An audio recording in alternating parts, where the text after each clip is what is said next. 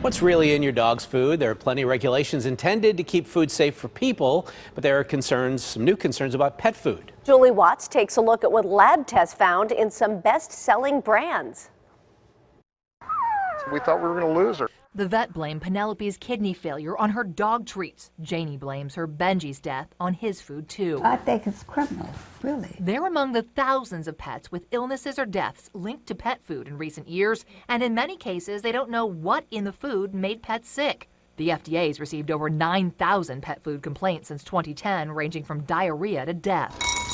Now lab tests commissioned by the Clean Label Project are shedding light on what they say are shocking levels of contaminants lurking in pet foods. What was most surprising for you? Seeing lead levels that were 55 times those observed in the Flint, Michigan drinking water. Jackie Bowen says they worked with Ellipse Analytics to test 900 of the best-selling pet foods and treats for over 130 contaminants and toxins. We're talking about lead, arsenic, mercury, cadmium. Instead of nutrition, she says they focus solely on contaminants, which the lab says it found in products from nearly every brand tested, though levels varied dramatically from product to product within each brand. Foods are branded organic, they're this, they're that, but the reality is that most of the foods that are out there just have to comply with basic FDA requirements, and they haven't been researched. Veterinarian Dr. Jill Chase notes animals can be more tolerant than humans to many contaminants. However, you should always be concerned when you hear the food you are feeding your beloved pet is high in these values, because lead, for example, is kind of a silent killer. This guidance following the Flint, Michigan water crisis says pets should not drink water if the lead levels exceed 150 parts per billion.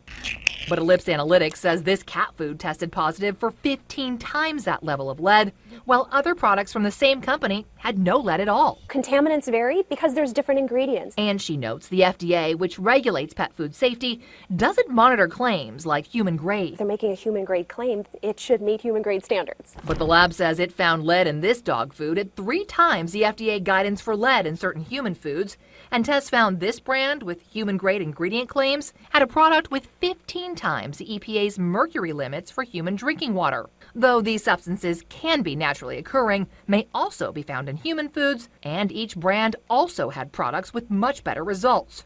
So exactly how much is too much lead, arsenic, mercury, or cadmium for your pet? Well, the FDA has no set limits. So Bowen says the Clean Label Project used the EPA's Safe Drinking Water Act as a benchmark. In the absence of any federal regulation that had maximum amounts for pet food, we had to rely on something. In response, the FDA said relying on the acceptable levels for humans is not a sound approach to determining acceptable levels in food for dogs and cats, noting the size difference, lifespan, and physiology of pets and that humans drink more water. If we can't compare human food to pet food, then there needs to be some regulations. Give us some.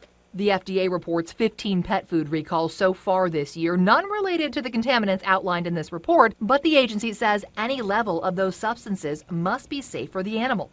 While some companies tell us they don't test for these contaminants because there are no set limits, Ainsworth Pet Nutrition says they do test their products and stand behind them, though it did not provide test results to dispute the lab's findings. The pet food industry notes that the raw data and statistical methods were not publicly released, stating it is impossible to assess the credibility or significance of recent claims made. However, the industry admits it did not request that information.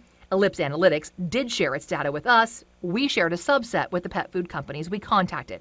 The Clean Label Project is now calling for more disclosure and limits on these contaminants, something many pet parents would like to see. They should make whoever made them eat them themselves. Now, the Clean Label Project is launching a fee-based certification program where it will randomly test foods from participating brands. Yeah, and those that pass will receive a seal similar to Good Housekeeping.